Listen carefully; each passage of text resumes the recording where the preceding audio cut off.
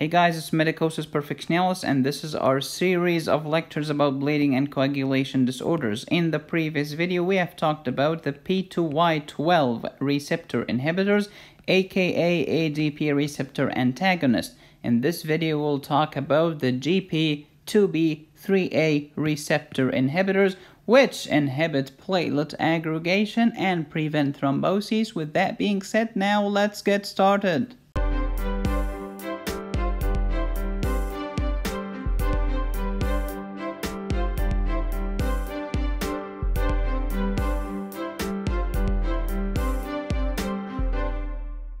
As you know, the platelet has a plasma membrane, which it has got from the megakaryocyte, and a cytoplasm, which it has stolen from the megakaryocyte.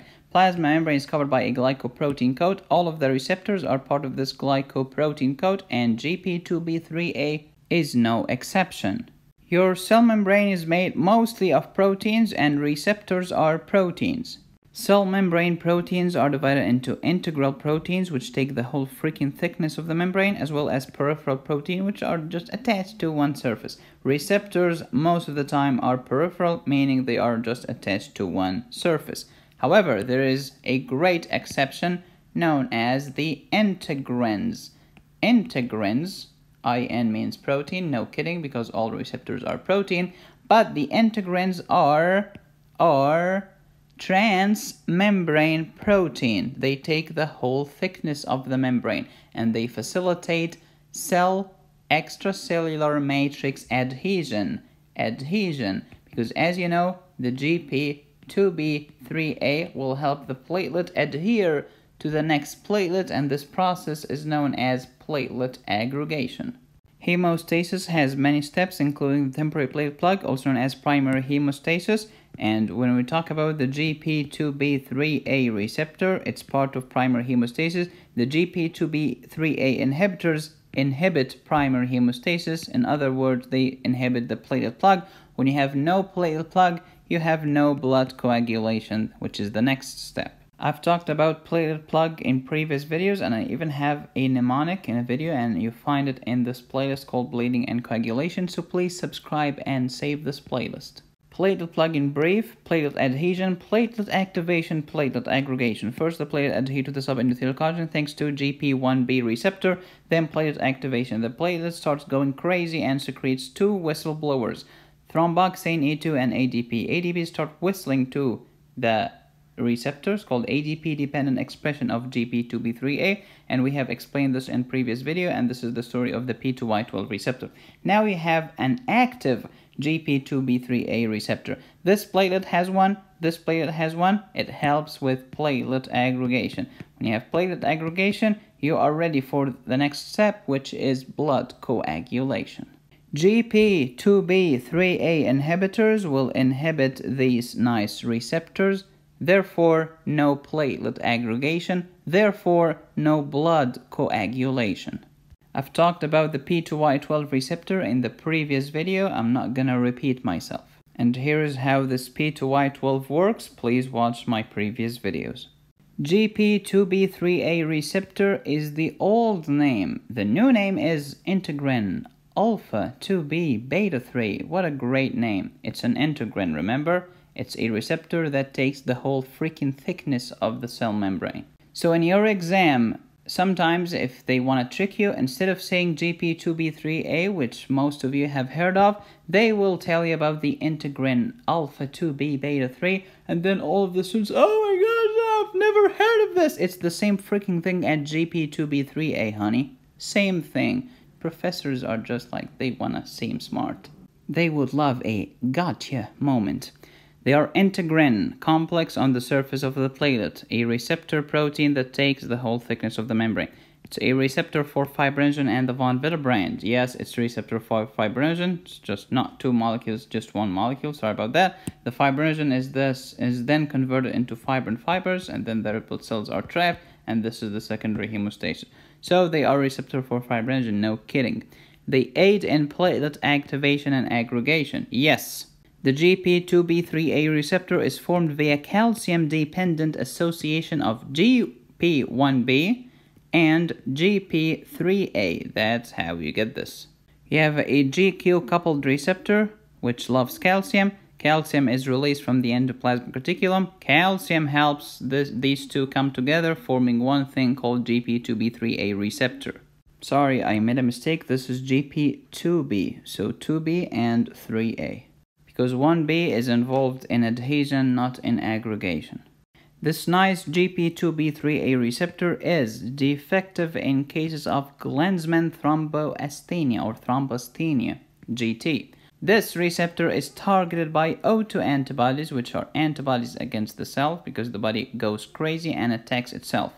Targeted by these autoantibodies in cases of immune thrombocytopenic purpura or RTP. This same freaking receptor is targeted by different medications, collectively called GP2B3A inhibitors, which is the topic of today's video.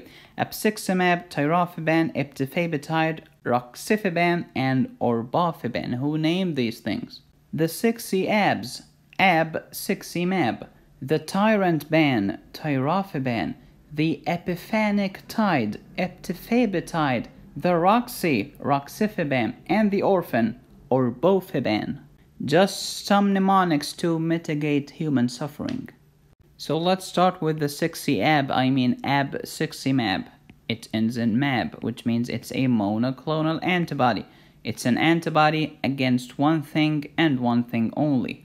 Okay, since it's an antibody, we literally made it from a piece of an antibody called the Fab domain, which is near the antigen binding site.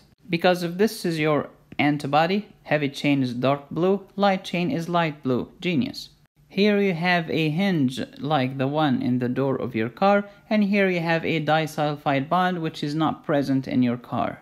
This is the antigen binding site, and this binds to the cell, being the white blood cell or the macrophage or whatever.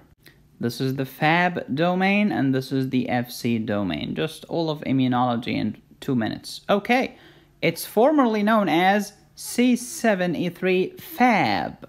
It's made of Fab fragments, but I thought that it's called apixaban and it should be a monoclonal antibody. Yes, honey, the Fab is part of the antibody. Okay, got it? Alright. It's a GP2B3A inhibitor, therefore no platelet aggregation, therefore no blood coagulation. Apixaban has a short half-life. Uses. If it has short half-life, we'll use it in short-term prevention of thromboses in case of acute coronary syndrome, which is an umbrella term that includes unstable angina, non-STEMI, and STEMI. Watch my previous video to know more. PCI, percutaneous coronary intervention with or without a stent. You try to poke this clot, baby, poke it. But then after the procedure, after you send the patient to the floor or to home or whatever, he can form another clot, which is awful, so add apixaban to prevent future clot formation.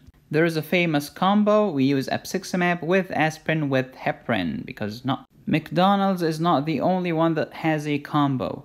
What are the adverse effects of this apixaban? It's irreversible. Unlike your 6C-ABs, you have to go to the gym to maintain it. Apixaban is irreversible. Bleeding is a side effect. Yes, if you inhibit platelet aggregation and blood coagulation, you'll bleed. You can't have it both ways. If you inhibit platelet aggregation, you're gonna bleed. Because in life, there are no solutions, only trade-offs. Apixaban can lead to thrombocytopenia. When you have thrombocytopenia due to apixaban, the solution is to give platelets. Back to our antibody story, the Fab is fragment for antigen binding, FAB. The FC is fragment of crystallizable, or the crystallizable fragment. For example, if it's digested by pepsin, which digests protein, because this is a protein, we'll call it pepsin FC. Pepsin fragment crystallizable, because pepsin has crystallized this fragment. PFC. Not to be confused with Pennsylvania fried chicken. If you are in the United States and you want to get some good fried food, go to the South, man. These people have figured out how to fry stuff. You know, they fry everything. There's a reason KFC started in Kentucky. It's not just random luck, man. By the way, is Kentucky considered South or Midwest? I'll leave this to the geography professors. But for fried chicken, you don't want to go to Pennsylvania. These people don't know how to fry anything. They are just good at discovering the Philadelphia chromosome as well as contracting histoplasmosis. My medical jokes are awesome. I'm sorry, guys of Pennsylvania. I'm sorry. What's the Philadelphia chromosome? Okay, watch my video on CML. The Philadelphia chromosome is 922 translocation BCR-enabled fusion gene producing BCR-able fusion protein. You can see it mostly in CML and sometimes in ALL. It carries relatively good prognosis for CML because we'll throw imatinib at you, but it carries poor prognosis for ALL. Leukemia review in 10 seconds. You're welcome, baby. The Tyriban, Tyriban, it's a tyrant. It's derived from a snake venom, actually. Ooh, you give it by IV infusion. Ooh, it's a GPIIb3A inhibitor, therefore no platelet aggregation. Ooh, therefore no blood coagulation. Woo! Look at this snake with the bifid tongue. Where I went to school, we call this a congenital anomaly. What are the medical uses of the tyrant, Tyriban? Short-term prevention of thrombosis in acute coronary syndrome, which includes unstable angina, non-STEMI, and STEMI. Percutaneous coronary intervention with or without stent, same thing as apixaban. Adverse effects, irreversible, can cause bleeding, thrombocytopenia, and allergy. Tyriban's effect can be reversed by stopping the infusion immediately and dialysis when the bleep hits the fan. Sorry guys, I made a mistake. Apixaban is irreversible, but Tyriban is not, because I've just told you that you can reverse it by stopping the infusion as well as dialysis, so stop it. Stop it.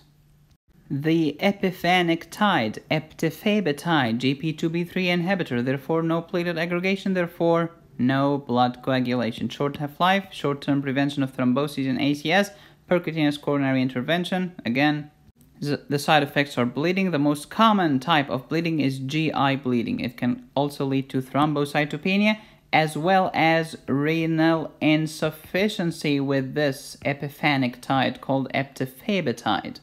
What if you have a patient with renal insufficiency and you want to give them a GP2B3A inhibitor? Don't give them eptifabatide, give them apixaban. Okay. Eptifabatide, is this bleeding irreversible or reversible? It's reversible. How to reverse it? Stop the infusion, dialysis. These guys called Picmonic, they have great mnemonic in pictures about medical stuff, and they even have a Picmonic about this topic, which is GP2B3A inhibitors. Check them out, the link in the description. Believe me, you will never regret it. Thank you so much for watching. Please subscribe and join the tribe. Hit the bell to get notified. Follow me on Facebook. I have more than 95 cases there. I have even more cases on Patreon, as well as you get all of my notes in PDF form. Like this lecture, you can just download the PDF and it's yours forever.